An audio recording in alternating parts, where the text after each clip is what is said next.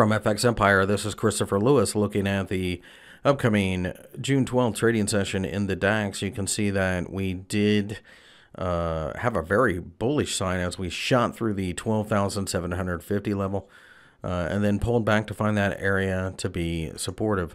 The gap looks as if it is about to be filled, and I think we actually go higher than that because longer term, we most certainly have a longer term bullish outlook. So I think pullbacks offer value that you can take advantage of. No interest in selling until we drop down below the 12,500 level, which I don't think is going to happen anytime soon.